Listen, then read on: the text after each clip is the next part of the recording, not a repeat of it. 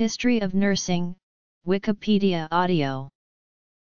The word nurse originally came from the Latin word nutriere, meaning to suckle, referring to a wet nurse.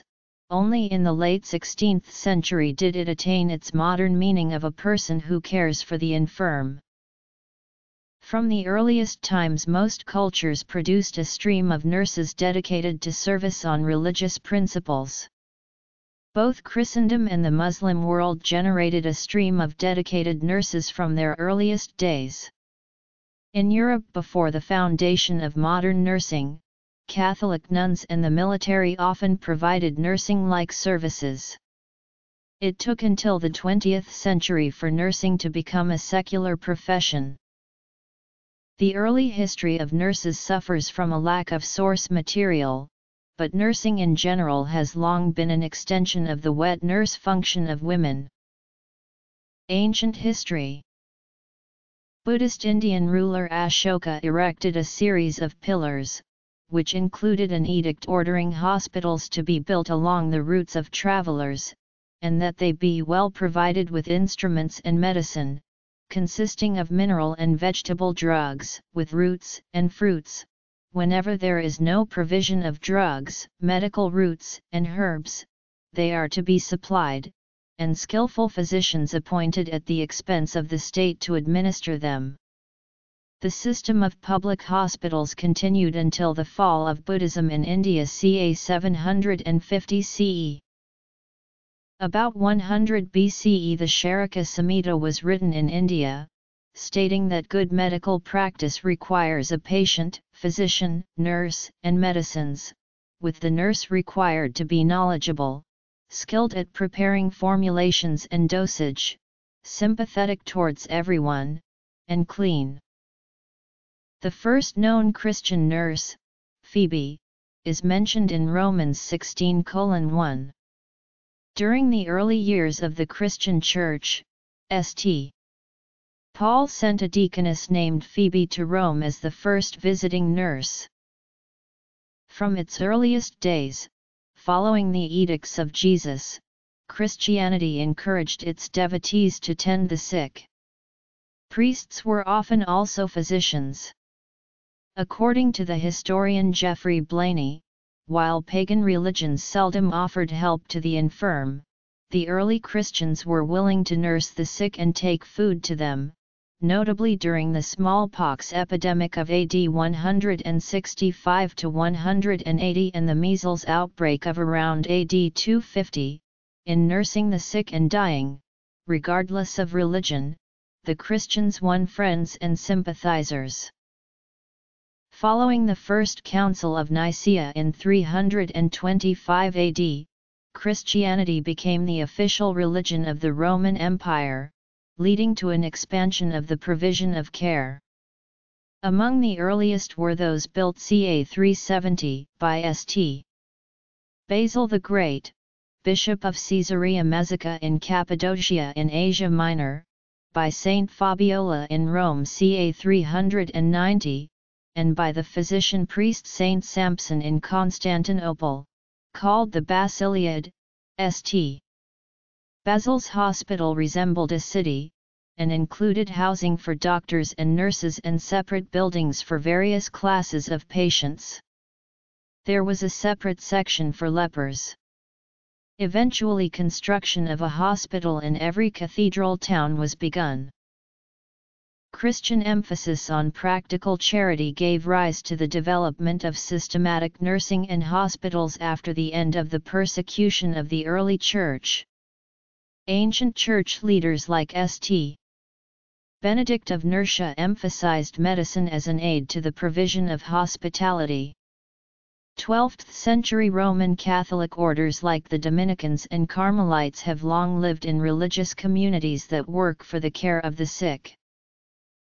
Some hospitals maintained libraries and training programs, and doctors compiled their medical and pharmacological studies in manuscripts. Thus, inpatient medical care in the sense of what we today consider a hospital, was an invention driven by Christian mercy and Byzantine innovation. Byzantine hospital staff included the chief physician, professional nurses and orderlies.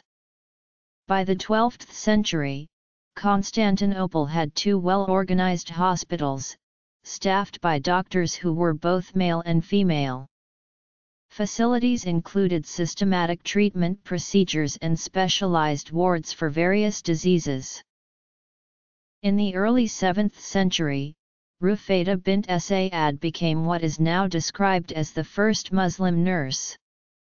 A contemporary of Muhammad, she hailed from the Bani Aslam tribe in Medina and learned her medical skills from her father, a traditional healer. After she had led a group of women to treat injured fighters on the battlefield, Muhammad gave her permission to set up a tent near the Medina mosque to provide treatment and care for the ill and the needy. Medieval hospitals in Europe followed a similar pattern to the Byzantine. They were religious communities, with care provided by monks and nuns. Some were attached to monasteries, others were independent and had their own endowments, usually of property, which provided income for their support. Some hospitals were multifunctional while others were founded for specific purposes such as leper hospitals, or as refuges for the poor, or for pilgrims. Not all cared for the sick. The first Spanish hospital, founded by the Catholic Visigoth Bishop Masana in 580 AD at Merida, was a zenitacum designed as an inn for travelers as well as a hospital for citizens and local farmers. The hospital's endowment consisted of farms to feed its patients and guests. From the account given by Paul the deacon we learn that this hospital was supplied with physicians and nurses, whose mission included the care of the sick wherever they were found, slave or free, Christian or Jew. Medieval Europe. During the late 700s and early 800s, Emperor Charlemagne decreed that those hospitals which had been well conducted before his time and had fallen into decay should be restored in accordance with the needs of the time. He further ordered that a hospital should be attached to each cathedral and monastery. During the 10th century the monasteries became a dominant factor in hospital work. The famous Benedictine Abbey of Cluny, founded in 910, set the example which was widely imitated throughout France and Germany. Besides its infirmary for the religious, each monastery had a hospital in which externs were cared for. These were in charge of the eleemosynarius, whose duties, carefully prescribed by the rule, included every sort of service that the visitor or patient could require.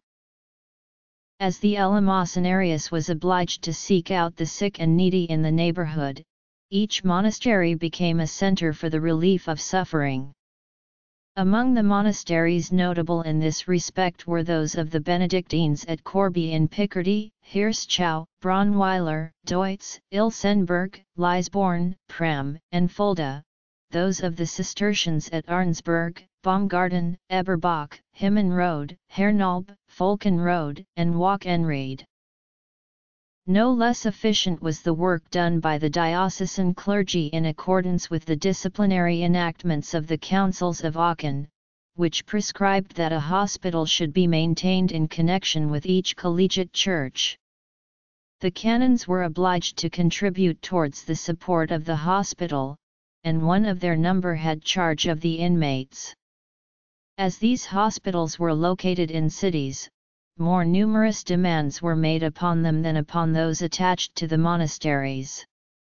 In this movement the bishop naturally took the lead, hence the hospitals founded by Heribert in Cologne, Goddard in Hildesheim, Conrad in Constance, and Ulrich in Augsburg. But similar provision was made by the other churches, thus at Trier the hospitals of St. Maximin, St. Matthew, St. Simeon, and St. James took their names from the churches to which they were attached. During the period 1207–1577 no less than 155 hospitals were founded in Germany. The Ospedale Maggiore, traditionally named Ca' Grande, in Milan, northern Italy, was constructed to house one of the first community hospitals, the largest such undertaking of the 15th century. Commissioned by Francesco Sforza in 1456 and designed by Antonio Filariti, it is among the first examples of Renaissance architecture in Lombardy. The Normans brought their hospital system along when they conquered England in 1066. By merging with traditional land tenure and customs, the new charitable houses became popular and were distinct from both English monasteries and French hospitals. They dispensed alms and some medicine, and were generously endowed by the nobility and gentry who counted on them for spiritual rewards after death. According to Geoffrey Blainey, the Catholic Church in Europe provided many of the services of a welfare state. It conducted hospitals for the old and orphanages for the young, hospices for the sick of all ages, places for the lepers, and hostels or inns where pilgrims could buy a cheap bed and meal. It supplied food to the population during famine and distributed food to the poor. This welfare system the Church funded through collecting taxes on a large scale and possessing large farmlands and estates. Roles for women. Middle East. Catholic women played large roles in health and healing in medieval and early modern Europe. A life as a nun was a prestigious role. Wealthy families provided dowries for their daughters, and these funded the convents, while the nuns provided free nursing care for the poor. Early modern Europe. Catholic Europe. Protestantism closes the hospitals. Modern. Deaconess. Meanwhile, in Catholic lands such as France, rich families continued to fund convents and monasteries, and enrolled their daughters as nuns who provided free health services to the poor. Nursing was a religious role for the nurse, and there was little call for science.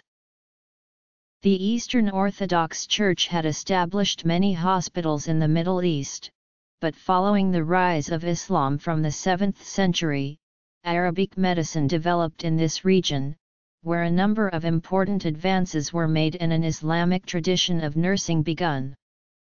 Arab ideas were later influential in Europe. The famous Knights Hospitaller arose as a group of individuals associated with an Amalfitan hospital in Jerusalem, which was built to provide care for poor, sick, or injured Christian pilgrims to the Holy Land. Following the capture of the city by Crusaders, the order became a military as well as infirmarian order. Roman Catholic orders such as the Franciscans stressed tending the sick, especially during the devastating plagues. Nightingales Britain. The Catholic elites provided hospital services because of their theology of salvation that good works were the route to heaven. The same theology holds strong into the 21st century. In Catholic areas, the tradition of nursing sisters continued uninterrupted. Several orders of nuns provided nursing services in hospitals. A leadership role was taken by the Daughters of Charity of Saint Vincent de Paul, founded in France in 1633. New orders of Catholic nuns expanded the range of activities and reached new areas. For example, in rural Brittany in France, the Daughters of the Holy Spirit, created in 1706, played a central role. New opportunity for nuns as charitable practitioners were created by devout nobles on their own estates. The nuns provided comprehensive care for the sick poor on their patrons' estates, acting not only as nurses, but took on expanded roles as physicians, surgeons, and apothecaries. The French Catholics in New France and New Orleans continued these traditions. During the French Revolution, most of the orders of nurses were shut down and there was no organized nursing care to replace them. However, the demand for their nursing services remained strong, and after 1800 the sisters reappeared and resumed their work in hospitals and on rural estates. They were tolerated by officials because they had widespread support and were the link between elite physicians and distrustful peasants who needed help. The Protestant reformers, led by Martin Luther, rejected the notion that rich men could gain God's grace through good works and thereby escape purgatory by providing cash endowments to charitable institutions. They also rejected the Catholic idea that the poor patients earned grace and salvation through their suffering. Protestants generally closed all the convents and most of the hospitals, sending women home to become housewives, often against their will. On the other hand, local officials recognized the public value of hospitals, and some were continued in Protestant lands, but without monks or nuns and in the control of local governments. In London, the Crown allowed 2 hospitals to continue their charitable work, under non-religious control of city officials. The convents were all shut down, but Harkness finds that women, some of them former nuns, were part of a new system that delivered essential medical services to people outside their family. They were employed by parishes and hospitals, as well as by private families, and provided nursing care as well as some medical, pharmaceutical, and surgical services. In the 16th century, Protestant reformers shut down the monasteries and convents, though they allowed a few to continue in operation. Those nuns who had been serving as nurses were given pensions or told to get married and stay home. Between 1600 and 1800, Protestant Europe had a few noticeable hospitals, but no regular system of nursing. The weakened public role of women left female practitioners restricted to assisting neighbors and family in an unpaid and unrecognized capacity. Modern nursing began in the 19th century in Germany and Britain, and spread worldwide by 1900. Phoebe, the nurse mentioned in the New Testament, was a deaconess. The role had virtually died out centuries before, but was revived in Germany in 1836 when Theodor Fliedner and his wife Friederich Münster opened the first deaconess mother house in Kaiserswerth on the Rhine. The diaconate was soon brought to England and Scandinavia, Kaiserswerth model. The women obligated themselves for 5 years of service, receiving room, board, uniforms, pocket money, and lifelong care. The uniform was the usual dress of the married woman. There were variations, such as an emphasis on preparing women for marriage through training in nursing, child care, social work and housework. In the Anglican Church, the diaconate was an auxiliary to the pastorate, and there were no mother houses. By 1890 there were over 5,000 deaconesses in Protestant Europe, chiefly Germany, Scandinavia and England. In World War II, diaconates in war zones sustained heavy damage.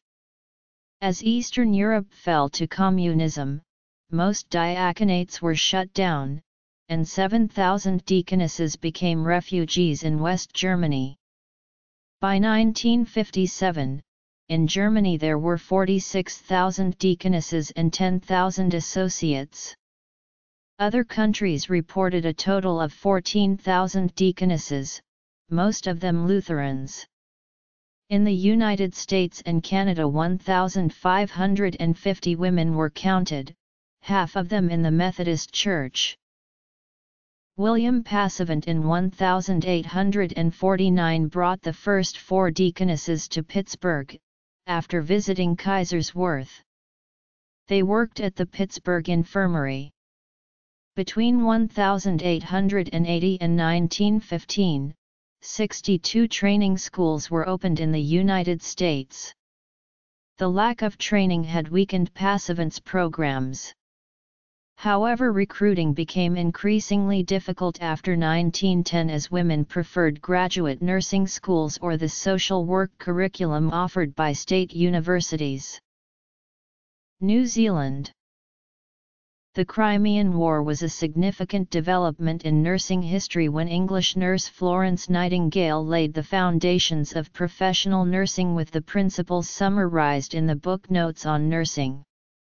A fund was set up in 1855 by members of the public to raise money for Florence Nightingale and her nurses' work. In 1856, £44,039 was pooled, and with this Nightingale decided to use the money to lay the foundations for a training school at St. Thomas's Hospital. In 1860, the training for the first batch of nurses began. Upon graduation from the school, these nurses used to be called Nightingales. Nightingale's revelation of the abysmal nursing care afforded soldiers in the Crimean War energized reformers. Queen Victoria in 1860 ordered a hospital to be built to train army nurses and surgeons, the Royal Victoria Hospital. The hospital opened in 1863 in Netley and admitted and cared for military patients. Beginning in 1866, nurses were formally appointed to military general hospitals. The Army Nursing Service oversaw the work of the nurses starting in 1881. These military nurses were sent overseas beginning with the First Boer War from 1879 to 1881. They were also dispatched to serve during the Egyptian campaign in 1882 and the Sudan War of 1883 to 1884. During the Sudan War, members of the Army Nursing Service nursed in hospital ships on the Nile as well as the Citadel in Cairo. Almost 2,000 nurses served during the Second Boer War, the Anglo-Boer War of 1899 to 1902, alongside nurses who were part of the colonial armies of Australia, Canada, and New Zealand. They served in tented field hospitals. 23 Army nursing sisters from Britain lost their lives from disease outbreaks. Canada. New Zealand was the first country to regulate nurses nationally, with adoption of the Nurses Registration Act on September 12, 1901. It was here in New Zealand that Ellen Doherty became the first registered nurse. Canadian nursing dates all the way back to 1639 in Quebec with the Augustine nuns. These nuns were trying to open up a mission that cared for the spiritual and physical needs of patients. The establishment of this mission created the first nursing apprenticeship training in North America. Prairie provinces. Recent trends. Mexico. In the 19th century there were some Catholic orders of nursing that were trying to spread their message across Canada.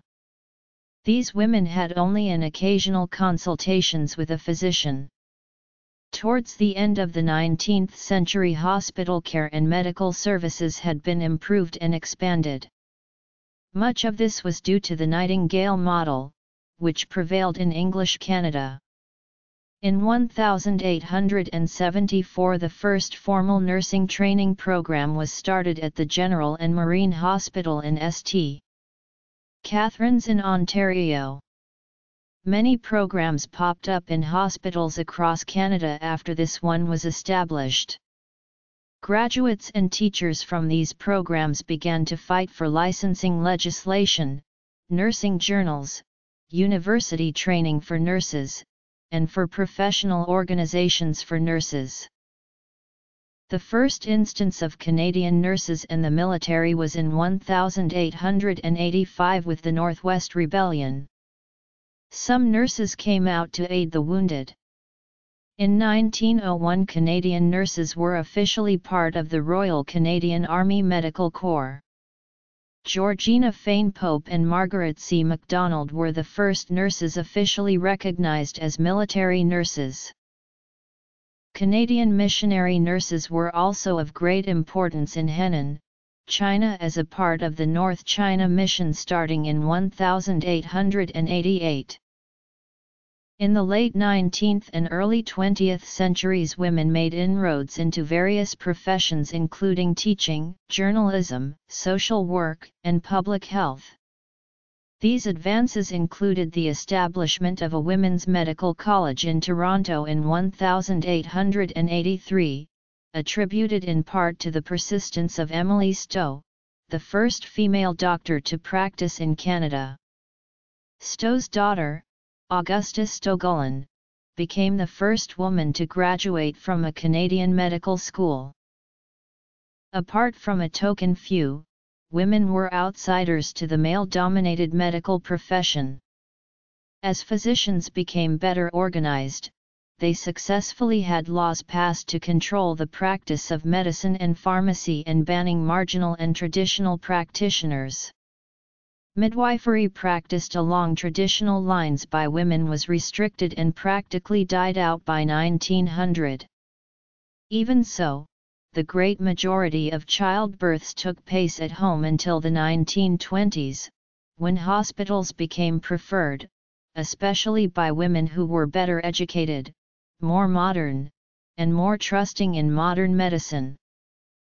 In the prairie provinces, the first homesteaders relied on themselves for medical services.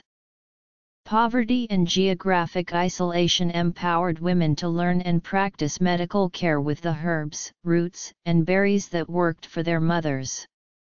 They prayed for divine intervention but also practiced supernatural magic that provided as much psychological as physical relief. The reliance on homeopathic remedies continued as trained nurses and doctors and how-to manuals slowly reached the homesteaders in the early 20th century. After 1900, medicine and especially nursing modernized and became well organized. The Lethbridge Nursing Mission in Alberta was a representative Canadian voluntary mission. It was founded, independent of the Victorian Order of Nurses, in 1909 by Jessie Turnbull Robinson. A former nurse, Robinson was elected as president of the Lethbridge Relief Society and began district nursing services aimed at poor women and children. The mission was governed by a volunteer board of women directors and began by raising money for its first year of service through charitable donations and payments from the Metropolitan Life Insurance Company. The mission also blended social work with nursing, becoming the dispenser of unemployment relief.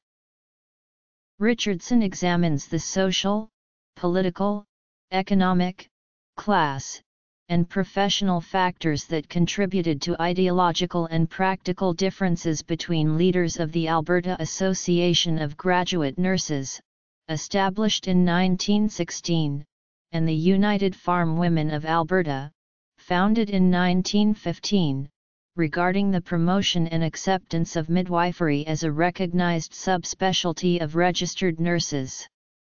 Accusing the AAGN of ignoring the medical needs of rural Alberta women, the leaders of the UFWA worked to improve economic and living conditions of women farmers. Irene Parlby, the UFWA's first president, lobbied for the establishment of a provincial department of public health, government-provided hospitals and doctors, and passage of a law to permit nurses to qualify as registered midwives.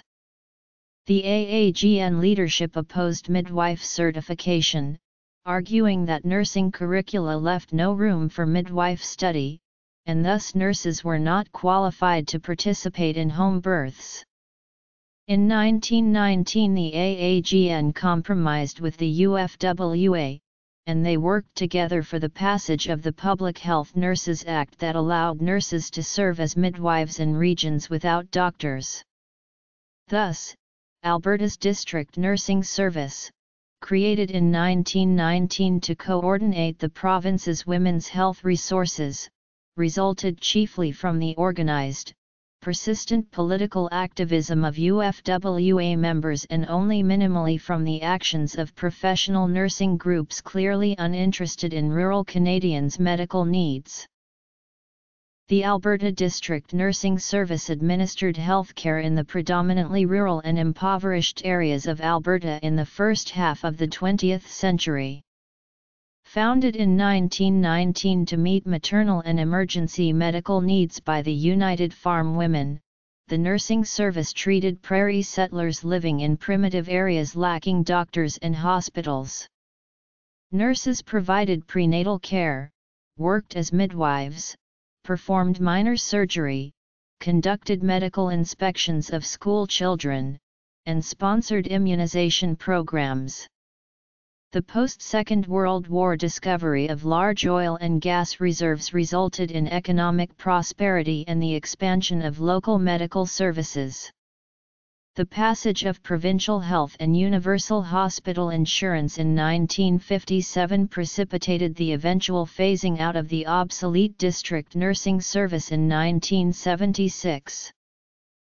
After World War II, the healthcare system expanded and was nationalized with Medicare. Currently there are 260,000 nurses in Canada, but they face the same difficulties as most countries, as technology advances and the aging population requires more nursing care. During most of Mexico's wars in the 19th and early 20th centuries, camp followers known as soldaderas nursed soldiers wounded in warfare. During the Mexican Revolution, care of soldiers in northern Mexico was also undertaken by the Neutral White Cross, founded by Elena Arizmendi Mejia after the Mexican Red Cross refused to treat revolutionary soldiers. The Neutral White Cross treated soldiers regardless of their faction. Professionalization of nursing in France came in the late 19th and early 20th century. In 1870, France's 1,500 hospitals were operated by 11,000 Catholic sisters. By 1911 there were 15,000 nuns representing over 200 religious orders. Government policy after 1900 was to secularize public institutions, and diminish the role of the Catholic Church. The lay staff was enlarged from 14,000 in 1890 to 95,000 in 1911.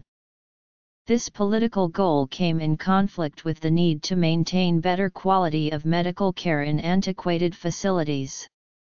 Many doctors, while personally anti-clerical, realized their dependence on the Catholic sisters. Most lay nurses came from peasant or working-class families and were poorly trained. Faced with the long hours and low pay, many soon married and left the field, while the Catholic sisters had renounced marriage and saw nursing as their God-given vocation. New government-operated nursing schools turned out non-religious nurses who were slated for supervisory roles. During the World War, an outpouring of patriotic volunteers brought large numbers of untrained middle-class women into the military hospitals. They left when the war ended, but the long-term effect was to heighten the prestige of nursing. In 1922 the government issued a national diploma for nursing.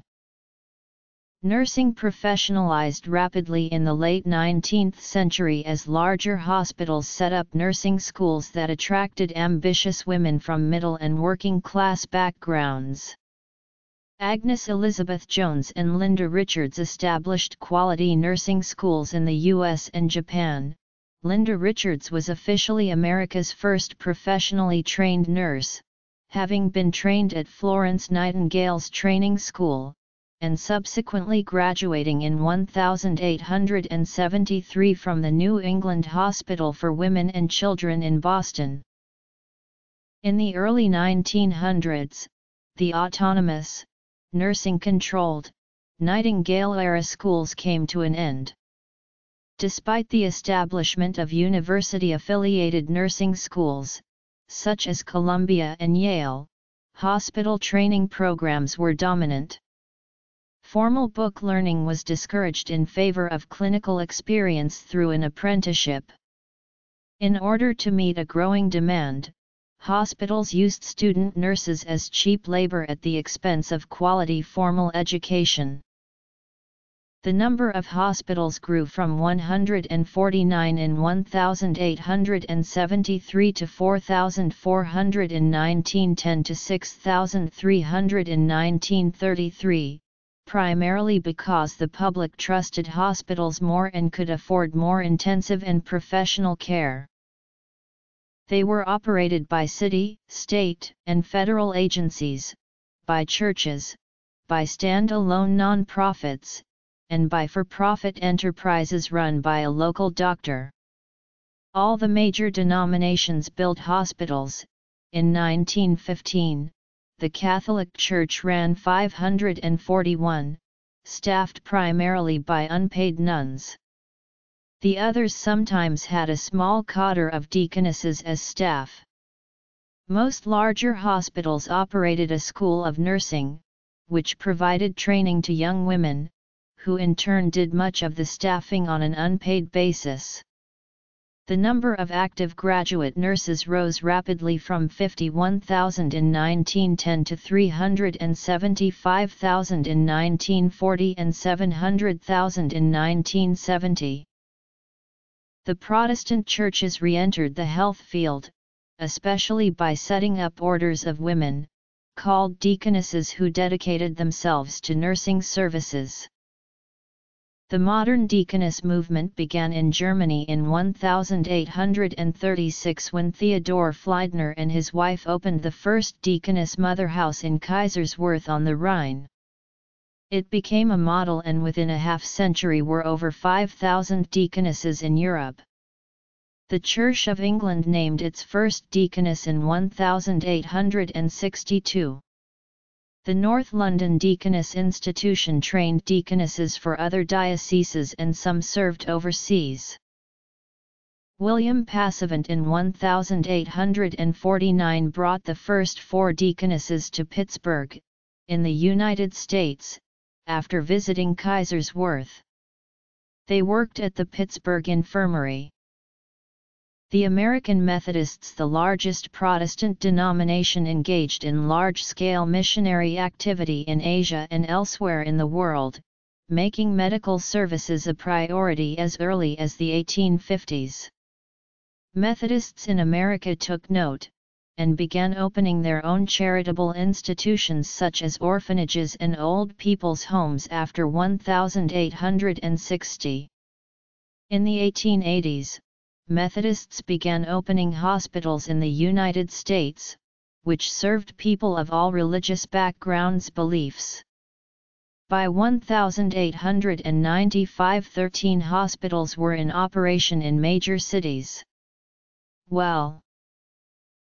1884, U.S. Lutherans, particularly John D. Lankenau, brought 7 sisters from Germany to run the German hospital in Philadelphia.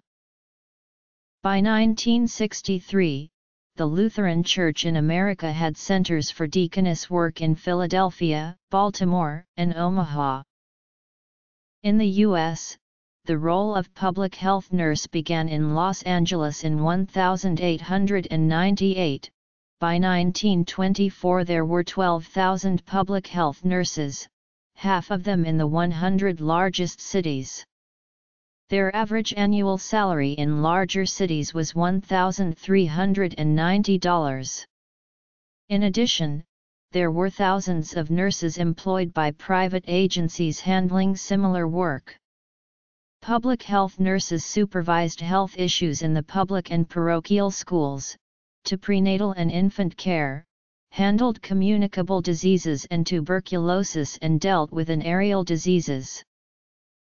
During the Spanish-American War of 1898, medical conditions in the tropical war zone were dangerous, with yellow fever and malaria endemic.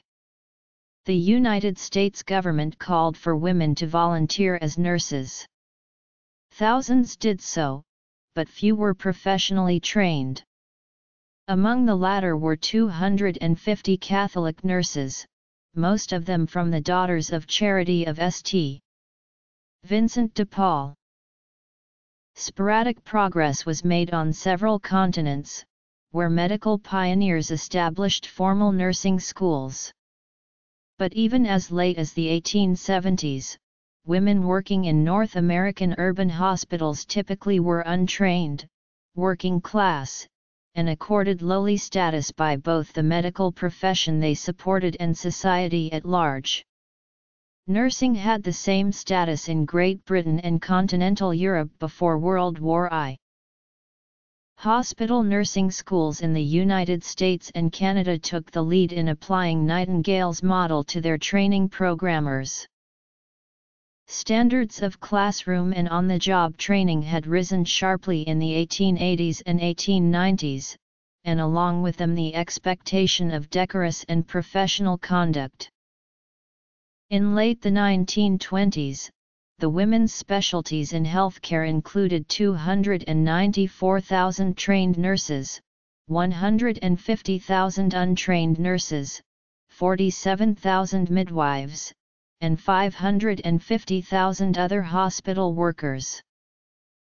In recent decades, professionalization has moved nursing degrees out of RN-oriented hospital schools and into community colleges and universities. Specialization has brought numerous journals to broaden the knowledge base of the profession. By the beginning of World War I, military nursing still had only a small role for women in Britain.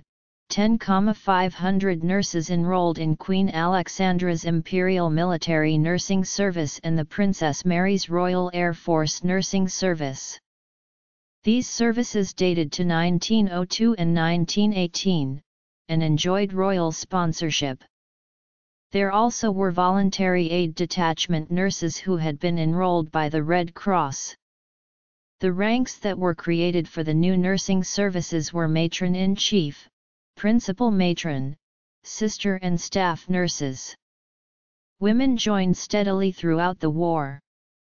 At the end of 1914, there were 2,223 regular and reserve members of the CAMES, and when the war ended there were 10,404 trained nurses in the CAMES. Grace McDougall was the energetic commandant of the First Aid Nursing Yeomanry, which had formed in 1907 as an auxiliary to the Home Guard in Britain. McDougall at one point was captured by the Germans but escaped. The British Army wanted nothing to do with them, so they drove ambulances and ran hospitals and casualty clearing stations for the Belgian and French armies. When Canadian nurses volunteered to serve during World War I, they were made commissioned officers by the Royal Canadian Army before being sent overseas, a move that would grant them some authority in the ranks, so that enlisted patients and orderlies would have to comply with their direction. Canada was the first country in the world to grant women this privilege. At the beginning of the war, nurses were not dispatched to the casualty clearing stations near the front lines, where they would be exposed to shell fire. They were initially assigned to hospitals a safe distance away from the front lines. As the war continued, however, nurses were assigned to casualty clearing stations. They were exposed to shelling, and caring for soldiers with shell shock and casualties suffering the effects of new weapons such as poisonous gas, as Catherine Wilson Sammy recollects in Lights Out. A Canadian Nursing Sister's Tale. World War I was also the first war in which a clearly marked hospital ship evacuating the wounded was targeted and sunk by an enemy submarine or torpedo boat, an act that had previously been considered unthinkable, but which happened repeatedly. Nurses were among the casualties. Canadian women volunteering to serve overseas as nurses overwhelmed the Army with applications. A total of 3,141 Canadian nursing sisters served in the Canadian Army Medical Corps, and 2,504 of those served overseas in England, France, and the Eastern Mediterranean at Gallipoli, Alexandria and Salonika. By the end of the First World War, 46 Canadian nursing sisters had died. In addition to these nurses serving overseas with the military, others volunteered and paid their own way over with organizations such as the Canadian Red Cross, the Victorian Order of Nurses, and St. John Ambulance. The sacrifices made by these nurses during the war in fact gave a boost to the women's suffrage movement in many of the countries that fought in the war. The Canadian Army nursing sisters were among the first women in the world to win the right to vote in a federal election. The Military Voters Act of 1917 extended the vote to women in the service, such as nursing sisters. Australian nurses served in the war as part of the Australian General Hospital. Australia established 2 hospitals at Lemnos and Heliopolis Islands to support the Dardanelles campaign at Gallipoli. Nursing recruitment was sporadic, with some reserve nurses sent with the advance parties to set up the transport ship HMAS Gascoigne, while others simply fronted to barracks and were accepted, while still others were expected to pay for their passage in steerage. Australian nurses from this period became known as Grey Ghosts because of their drab uniforms with starched collar and cuffs. During the course of the war, Australian nurses were granted their own administration rather than working under medical officers.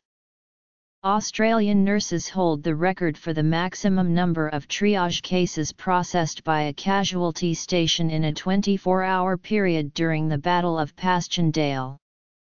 Their work routinely included administering ether during hemostatic surgery and managing and training medical assistants. Some 560 Australian Army nurses served in India during the war, where they had to overcome a debilitating climate, outbreaks of disease, insufficient numbers, overwork and hostile British Army officers. Surveys in the U.S. showed that nurses often got married a few years after graduation and quit work, others waited 5 to 10 years for marriage, careerists some never married. By the 1920s, increasing numbers of married nurses continued to work. The high turnover meant that advancement could be rapid. The average age of a nursing supervisor in a hospital was only 26 years. Wages for private duty nurses were high in the 1920s, $1,300 a year when working full-time in patients' homes or at their private rooms in hospitals. This was more than double what a woman could earn as a teacher or in office work. Rates fell sharply when the Great Depression came in 1929, and continuous work was much harder to find. France. Over 4,000 women served as nurses in uniform in the Canadian Armed Forces during the Second World War. They were called nursing sisters and had already been professionally trained in civilian life. However, in military service they achieved an elite status well above what they had experienced as civilians. The nursing sisters had much more responsibility and autonomy, and had more opportunity to use their expertise than civilian nurses. They were often close to the front lines, and the military doctors, all men, delegated significant responsibility to the nurses because of the high level of casualties, the shortages of physicians, and extreme working conditions. In 1942, 65 frontline nurses from the General Hospital Division in British Singapore were ordered aboard the Weinerbrook and Empire Star for evacuation, rather than caring for wounded. The ships were strafed with machine gun fire by Japanese planes. Sisters Vera Torney and Margaret Anderson were awarded medals when they could find nothing else on the crowded deck and covered their patients with their own bodies. A version of this action was honored in the film Paradise Road. The Wiener Brook was bombed and sank quickly in shallow water of the Sumatra Strait, and all but 21 were lost at sea, presumed drowned. The remaining nurses swam ashore at Mentok, Sumatra. The 21 nurses and some British and Australian troops were marched into the sea and killed with machine gun fire in the Bangka Island massacre. Sister Vivian Bullwinkle was the only survivor. She became Australia's premier nursing war hero when she nursed wounded British soldiers in the jungle for 3 weeks, despite her own flesh wound. She survived on the charity provided by Indonesian locals, but eventually hunger and the privations of hiding in mangrove swamp forced her to surrender. She remained imprisoned for the remainder of the war. At around the same time, another group of 12 nurses stationed at the Rabaul mission in New Guinea were captured along with missionaries by invading Japanese troops and interred at their camp for 2 years. They cared for a number of British, Australian and American wounded. Toward the end of the war, they were transferred to a concentration camp in Kyoto and imprisoned under freezing conditions and forced into hard labor. As Campbell shows, the nursing profession was transformed by World War II. Army and Navy nursing was highly attractive, and a larger proportion of nurses volunteered for service higher than any other occupation in American society. The public image of the nurses was highly favorable during the war, as the simplified by such Hollywood films as Cry Havoc, which made the selfless nurses heroes under enemy fire. Some nurses were captured by the Japanese, but in practice they were kept out of harm's way, with the great majority stationed on the home front. However, 77 were stationed in the jungles of the Pacific, where their uniform consisted of khaki slacks, mud shirts, mud field shoes, mud and fatigues. The medical services were large operations, with over 600,000 soldiers, and 10 enlisted men for every nurse. Nearly all the doctors were men, with women doctors allowed only to examine the WAC. United States. President Franklin D. Roosevelt hailed the service of nurses in the war effort in his final fireside chat of January 6, 1945. Expecting heavy casualties in the invasion of Japan, he called for a compulsory draft of nurses. The casualties never happened, and there was never a draft of American nurses. During World War II, nurses belonged to Queen Alexandra's Imperial Military Nursing Service, as they had during World War I, and as they remain today. Members of the Army Nursing Service served in every overseas British military campaign during World War II, as well as at military hospitals in Britain. At the beginning of World War II, nurses held officer status with equivalent rank, but were not commissioned officers. In 1941, emergency commissions and a rank structure were created, conforming with the structure used in the rest of the British Army. Nurses were given rank badges and were now able to be promoted to ranks from lieutenant through to brigadier. Nurses were exposed to all dangers during the war, and some were captured and became prisoners of war. Hospitals. Germany had a very large and well-organized nursing service, with 3 main organizations, one for Catholics, one for Protestants, and the DRK. In 1934 the Nazis set up their own nursing unit, the Brown Nurses, absorbing one of the smaller groups, bringing it up to 40,000 members. It set up kindergartens, hoping to seize control of the minds of the younger Germans, in competition with the other nursing organizations. Civilian psychiatric nurses who were Nazi Party members participated in the killings of invalids, although the process was shrouded in euphemisms and denials. Military nursing was primarily handled by the DRK, which came under partial Nazi control. Frontline medical services were provided by male medics and doctors. Red Cross nurses served widely within the military medical services, staffing the hospitals that perforce were close to the front lines and at risk of bombing attacks. 24 were awarded the highly prestigious Iron Cross for heroism under fire. They are among the 470,000 German women who served with the military.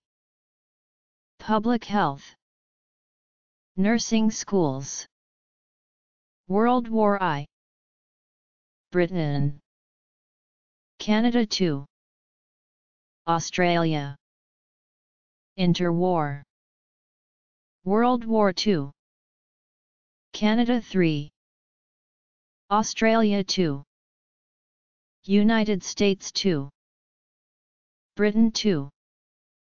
Germany. United States III. Britain III. Canada IV. India. Europe.